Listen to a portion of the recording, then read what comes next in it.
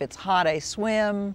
If it's not, I bike ride. We have Red Hat every month with all kinds of different fun things to do. We've done craft and dinner out. I think one of the great things, even though I still am driving, the bus is just one of the most marvelous services that they offer, because they go, it goes so many places.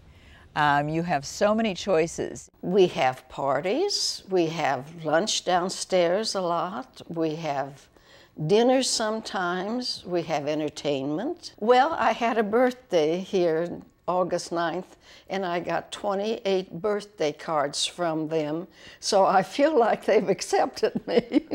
The people are always friendly, and there are so many things to do and so many interesting things to do.